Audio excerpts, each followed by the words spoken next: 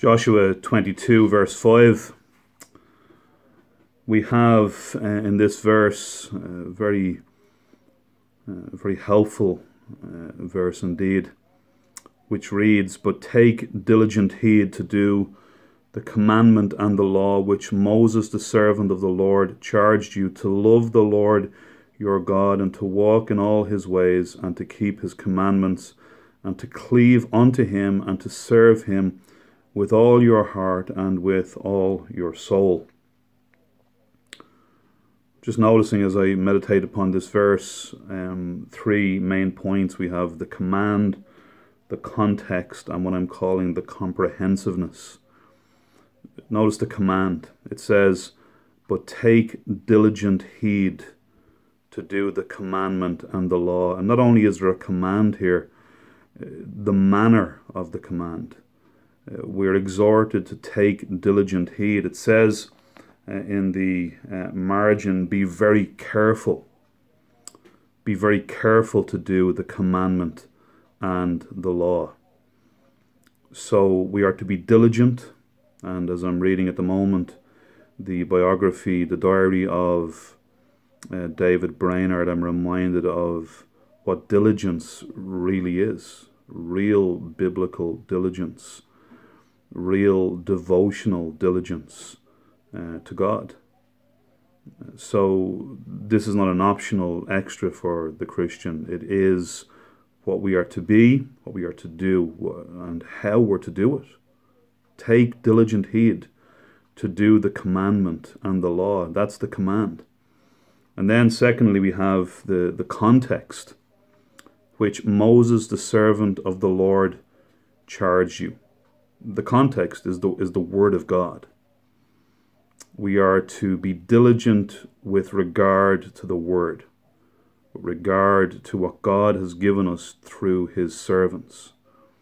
We're not to dream up our own ideas of what diligence is. We're not to develop our own religion, our own philosophies, but we are to stick carefully to the word, what God has given to us. And then in the third part, we have what I'm calling the comprehensiveness. And there's a five-fold description of what it is, this diligent obedience, what this diligent obedience is. First of all, it says to love the Lord your God. Any Christian service without a love to God is meaningless. We must love him. Martin Luther realized his great problem when he not only did not love the Lord, but felt that he could not love the Lord. So we are commanded to love God. It's not something that is a suggestion. We are commanded to love him, to desire him, to want him above all else. As the psalmist says, "Whom have I in heaven but thee? And there's none upon earth that I desire beside thee."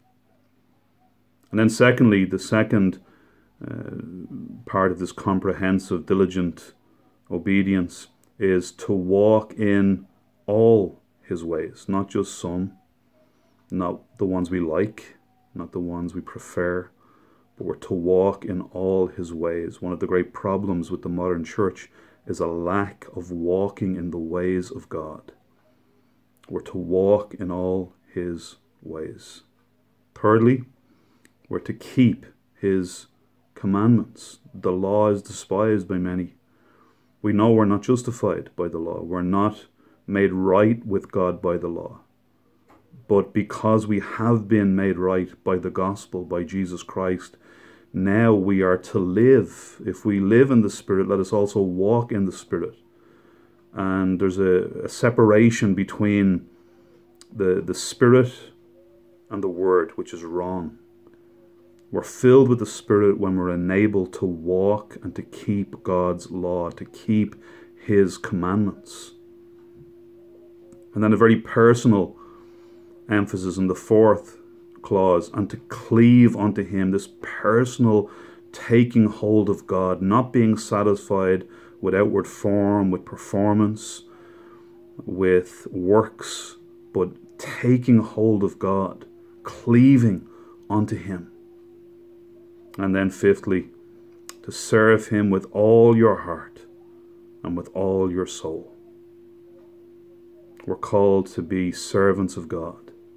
We're called to love him, to serve him, to obey him, to walk with him, to cleave unto him with all our heart and with all our soul, everything that is in us. The great calling of man is to glorify God and to enjoy him forever.